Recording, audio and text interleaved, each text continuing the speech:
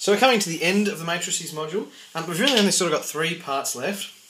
We've got simultaneous equations, we have transition matrices, and then the third thing, which is part of that, is steady state matrices. So we're pretty much at the end. It is the complicated end, let's be honest, but still we're pretty much there, and I have faith that it won't be too hard. It's just a few sort of concepts that we've got left. So, simultaneous equations. We've seen simultaneous equations before, and we've solved them before.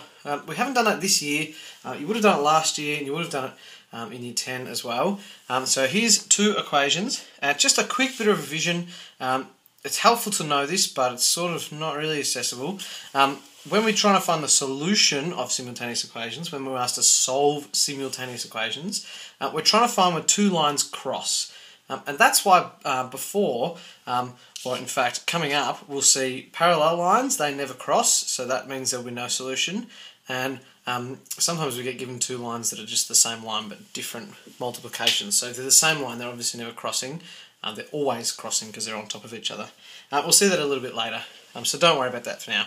But basically, we're trying to see where the two lines cross. So this line, in theory, should cross somewhere on the graph with this line, and hopefully it only crosses once because straight lines can't cross more than once. That doesn't really make sense.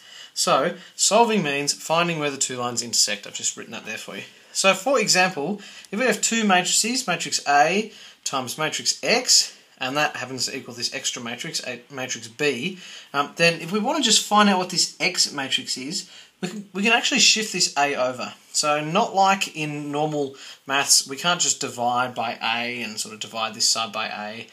We can't just use the solve function on our calculator, solve AX equals B for X. We can't do that because we're in matrices, and we can't really divide matrices. You remember I said that to you a little while ago in an earlier video. So what we actually have to do is we have to multiply this A by the inverse. Do you remember, you might remember, if we do A times A inverse, that's the identity matrix. It's like 1, doesn't do anything. That's kind of why we're getting this inverse over here. Regardless of whether you understand why that happens, if you want to find what X equals, you need to multiply it by the inverse of A times B. So here's our original, AX equals B, and X equals A inverse B. That rule will be the same no matter what, so just remember it or put it in your formula books. The exception to that is if the determinant is 0. If the determinant of the matrix is 0, like the A matrix, then there'll be no solutions. That's a pretty rare case, but it will happen occasionally. And we'll look at what happens if that does a little bit later. So let's get down into an example. Here's my two equations. I'm going to put them into these matrices. So 4 and 2 go here, 3 and 2. And because there's X's and Y's in this one, and X and Y's in this one, we can actually separate this matrix out with X and Y here. I promise you that if you multiplied these two out, it would equal 4x plus 2y and 3x plus 2y. And you could check that with your calculator if you want.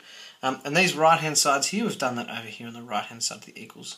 So this is the way, you just have to remember, we put a simultaneous equation into a matrix. So this is the matrix we call X, the XY thing. So we're trying to figure out what that is, the X and the Y. Here's my A matrix, all these coefficients. And my B matrix is the right-hand side of the equation.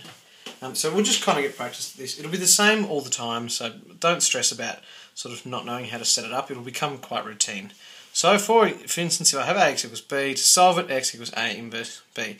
We can just put this in our calculator, A inverse B, once we've stored what A and B are. And the calculator will do the rest of the work for us. But just in case you wanted to do it the long way, and you're really keen, you could say A inverse is 1, negative 1, negative 1.5, 2, and I just did that with my calculator. And then B is 5, 2. So X equals A inverse, that's this bit here, times B. So A inverse B, A inverse B. And then when you multiply those two, it'll equal 3, negative 3.5. That's 3.5. And then, so that just says, because X equals 3 and negative 3.5, and over here our X matrix was X and Y, that top bit is my X, so I've written that here, the bottom bit is my Y. So we've really just found the solutions in the matrix. So X equals 3, Y equals negative 3.5. I wrote that down here for you. So X is 3, Y equals negative 3.5. So the solution to these simultaneous equations, where they cross, the coordinate that they cross on the graph is 3, negative 3.5. That's like a coordinate. I might just put that in for us. So our coordinate is 3, negative 3.5. And if we drew the graph and we drew the two lines, you'd see that they crossed. at that point there, 3, negative 3.5. So the same process, we're always just following this rule. We set it up and then we find x equals a inverse of b. We'll get practice to that, I promise. So here's some exceptions. If the determinant doesn't equal 0, that's fine, you can do everything like normal. But if the determinant of that A matrix, remember the A matrix was this one down here with all the coefficients, if the determinant of that matrix is 0, then we've got problems. Not really, but it will tell us something different. That tells us there's no solution. They definitely don't cross each other on a graph. So the lines do not intersect. I wrote that there for you. This means the lines are either one of two things, dependent or inconsistent. And often I call that parallel, but you might call it inconsistent. It doesn't matter. Both are correct. So if the lines are dependent, they're actually both the same line. So in terms of a graph, let me just draw that for you. You've actually just got like one line, and then that might be 3x plus 10y equals 50. You can see here we've just doubled everything, so 3 times 2 is 6x, 10y times 2 is 20y, 50 times 2 is 100. We just times everything by 2. They're actually the same line, like we could simplify this and it would equal exactly the same thing. So it's kind of like you've got two lines right on top of each other like that. It's tricky, obviously, for me to draw for you, but there's two lines right on top of each other. So obviously, where do they cross? Well, they're crossing everywhere. So the solution is really like there's an infinite amount of solutions. So we just write there's no solution. So this is the text that you'll say. If you get asked a question, you'll say, therefore, there is no solution. That's kind of the text that you'll use. Similarly, if the two lines are parallel, I've drawn two parallel lines here, they're never going to cross. They're never getting any closer or any further away from each other. And we know that because the gradients are the same. So you might not be able to tell that the gradients are the same in these two simultaneous equations. But when you ask your calculator to solve this for you, it will say, I can't remember what it will say. If you look for the determinant, it will tell you the determinant is 0, and you'll be like, oh, okay, that's a problem. There's no solution. You don't have to say they're parallel, therefore no solution, or they're dependent, therefore no solution. You can just say the determinant is 0, therefore there is no solution.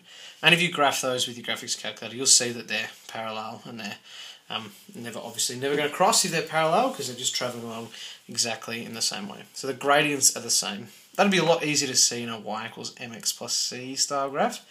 Either way, all you need to remember is if the determinant is 0, then there's no solution. So that bit there. If the determinant is 0, then there is no solution. And that's it for simultaneous equations.